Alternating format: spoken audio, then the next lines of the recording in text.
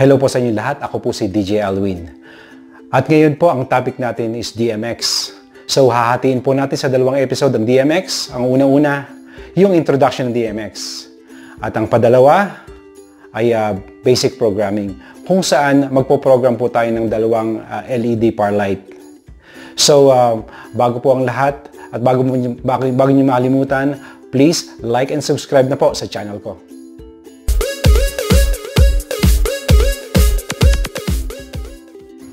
Welcome po sa introduction ng DMX. So dito po tatalakayin natin yung mga usual na terminologies na ginagamit sa DMX Lighting.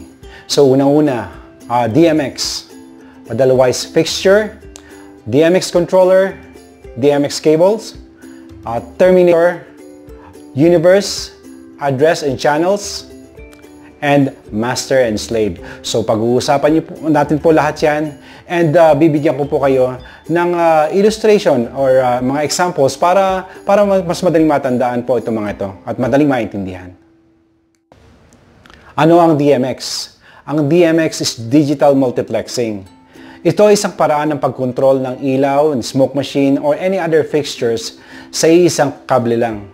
So ito rin ang ginagamit sa mga light shows. So karaniwan ang fixture ay may mga ilaw.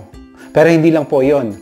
Pwede siya maging smoke machine, pwede siya maging fan. Basta ang fixture po is mayroong in and out ng DMX. Pwede na po yung tawagin nating fixture. So ang fixture po is sineset natin dito yung channel. Dito, sa pagkakataon po ito, it's digital display po ito.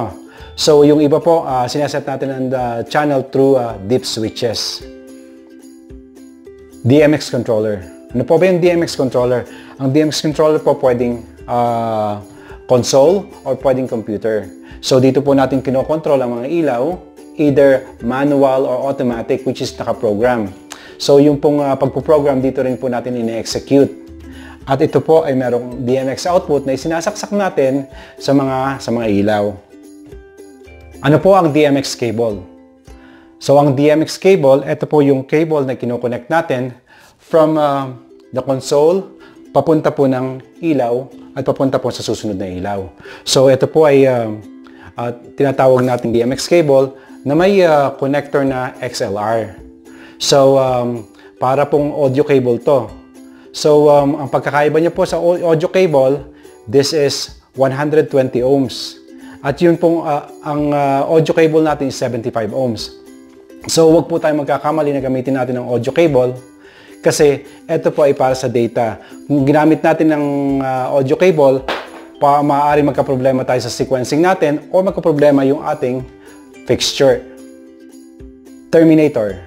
Ang terminator ay ginagamit natin para isaksak dun sa pinakadulo ng daisy chain ng mga fixtures. So ito po ay ginagamit para maiwasan yung interference at para maiwasan yung pagka-disorganize ng sequence ng ilaw. Ngayon, kung gagawa po tayo pwede po tayong gumawa ng sarili nating ng terminator, bumili lang po tayo ng XLR connector, yung male po. And lagyan natin ng 120 ohms na resistor, 1/2 watt. I-solder po natin sa pins 2 and pins 3. Minsan sa larangan ng DMX po, naririnig natin yung universe. Ano ba yung universe? Ang universe is a group of 1 hanggang 512 channels. Ito po yung channels na ginagamit natin para makontrol ang ilaw. Maaaring hinahati po ito natin ng 16 channels, 8 channels at iba pa. Channels and address. Ang DMX universe ay merong 512 channels na ina-assign sa mga fixture para makontrol ng DMX ito. So, yung channel na nakikita natin sa likod, tinatawag yun lang po ang starting address. So, example po, kunwari ang isang fixture is 8 channels. So, kung makikita natin dito, channel 1 yung nasa sa likod. Ngayon po, kapag 8 channels, ang gagamitin niyang channel is ang address is from 1 to 8. Yun po yung unang fixture. Ngayon po kung susundan natin ng same fixture, 8 channel, magsisimula po siya, makikita po natin sa likod ng ilaw is channel 9. Ang gagamitin niyang address doon is channel 9 to 16. And ganoon din po sa susunod. After 16, 17 po, 17 na po ang channel na makikita nyo sa likod, and then gagamitin niyang channel address lahat-lahat is that's 17 to 24. So ganun po ang pag-a-assign ng channel and address. Ano po ba yung master and slave? So kapag naka-configure po yung fixture natin ng master and slave, hindi na po natin kailangan ng DMX controller. Isa-set lang po natin yung isa ng master at yung pong isa is slave. Pwede pong marami ang slave. Basta isa lang po ang master, marami po ang slave. Sa pagkakataong pong ito, kapag naka-slave ka, iset lang po na natin ng channel 1. At ito naman po, isinet ko ng channel 1 just para makapag-start tayo. So, ito po ang gagawin nating master. So, nakakonect lang po niya yung out niya from here, papasok po dito. So, kapag binago ko to, gagayahin ng slave yung kanyang ginagawa ng master. Yan po yung mga ilaw. So, kinokopya niya kung anong ginagawa ng master. Gawin ulit natin. So, ito po yan. So, kinokopya nito.